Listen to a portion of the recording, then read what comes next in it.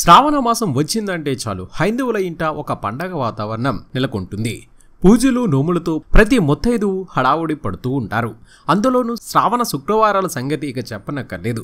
అసలు శుక్రవారం అంటేనే ప్రేమ, దాంపత్యం, అందం వంటి వాటికి చిహ్నం. ఎందుకంటే ఈ వారానికి అధిపతి అయిన శుక్రుడు ఆయా లక్షణాలను ప్రభావితం చేస్తాడని నమ్మకం.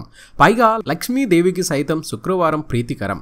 కాబట్టి శుక్రవారం నాడు అమ్మవారిని కొలుచుకుంటే అటు అమ్మవారి అనుగ్రహం, గ్రహాల అనుకూలత సిద్ధిస్తాయి. శ్రీ మహావిష్ణువు జన్మ నక్షత్రం శ్రవణం. చంద్రుడు ఈ నక్షత్రాన సంచరించే మాసం శ్రావణ మాసం. విష్ణుమూర్తి, మహాలక్ష్మి ఎంతో అన్యోన్యంగా ఉంటారో ఈ మాసాన అమ్మవారిని కొలిచిన వారి దాంపత్యం అంతే అన్యోన్యంగా సాగుతుందని భక్తుల నమ్మకం. సంపదకు అధిపతి అయిన శ్రీ మహాలక్ష్మికి చంచలమైనదని ఒక గుణాన్ని ఆపాదిస్తారు. ఈ మాటలో నిజం లేకపోలేదు.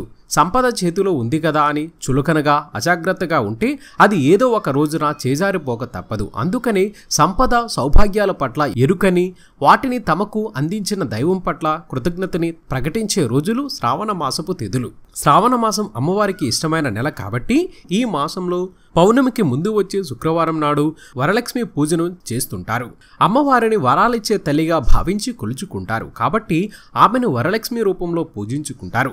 ఇదిలా ఉంటే ఎవరైతే ఈ శ్రావణ శుక్రవారం రోజున ఇంట్లో ఉన్న ఆడవారు 5 మట్టి గాజులతో ఈ విధంగా చేసినట్లయితే మీకున్న ఆర్థిక సమస్యలన్నీ తొలగిపోయి అపర కుబేరులు అవుతారని నిపుణులు చెప్తూ ఉన్నారు.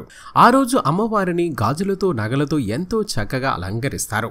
మరి అటువంటి ఎంతో పవిత్రమైన వరలక్ష్మి వ్రతం రోజున ఎవరైతే ఈ పరిహారాన్ని పాటిస్తారో వారికి ఉన్న ఆర్థిక సమస్యలన్నీ తొలగిపోయి అష్ట ఐశ్వర్యాలు సిద్ధిస్తాయి.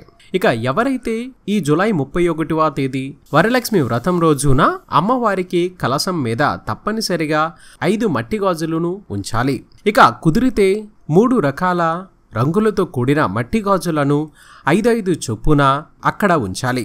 అంటే పసుపు, పచ్చ, ఎరుపు ఈ 3 కూడా 5 చొప్పున కలశం సిద్ధం చేసుకున్న తర్వాత ఆ కలశం మీద వీటిని ఉంచాలి. ఈ విధంగా అక్కడ ఉంచిన గాజులను వరలక్ష్మి వ్రతం పూర్తయిన తర్వాత ఇంట్లో ఉన్న ఆడవారు వీటిని ధరిస్తే అఖండ ఐశ్వర్యం సిద్ధిస్తుంది. అలాగే అఖండ సౌభాగ్యం సిద్ధిస్తుంది. అంతేకాకుండా మీకున్న అప్పులు, బాధలు, ఈతి బాధలు అన్నీ తొలగిపోయి ఆ సిరులు తల్లి లక్ష్మీదేవి కటాక్షం ప్రాప్తిస్తుంది. మరి చూసారు కదా ఫ్రెండ్స్, ఈ వీడియో మీకు కూడా నచ్చినట్లయితే తప్పక లైక్ చేయండి, షేర్ చేయండి, సబ్స్క్రైబ్ చేయడం మాత్రం మర్చిపోకండి. మన ఎస్వీఆర్ మీడియా యూట్యూబ్ ఛానల్ ని సబ్స్క్రైబ్ చేయండి, మమ్మల్ని ఆశీర్వదించండి. Please subscribe and thank you.